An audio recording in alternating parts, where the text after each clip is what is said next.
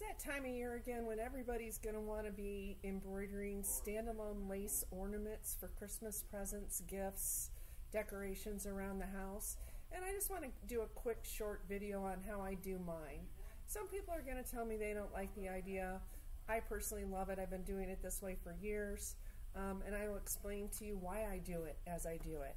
So first thing I'm going to do is I'm going to use a water-soluble stabilizer that looks like interfacing. It doesn't look like the plastic types, guys, so this is going to hold up to the stitch count. If you notice, I also still have it attached to the roll. The reason I have it attached to the roll is I'm going to go ahead and I'm going to fold it over, and when I hoop it, I'm going to go ahead and hoop 2 layers. Why am I hooping 2 layers? Truthfully, because I don't want to discover one layer wasn't enough, and we're talking about saving maybe 25 cents when I'm putting 12,000 stitches on something, and that takes a lot of time on both my machine and for myself.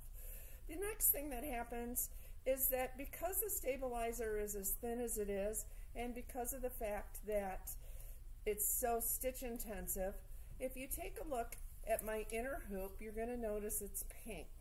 The reason it is pink is because I've wrapped my inner hoop with something called vet tape. Vet tape is very, very available at any Tractor Supply store. It could also be listed as Coban. If you were an online shopper, comes in lots of different colors.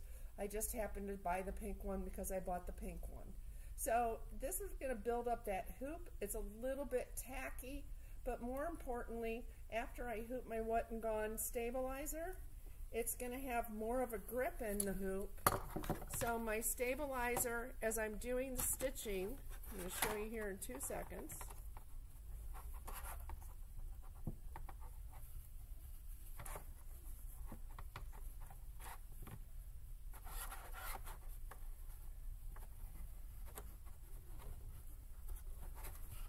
Is not going to want to pull in because I've built up those side hoops.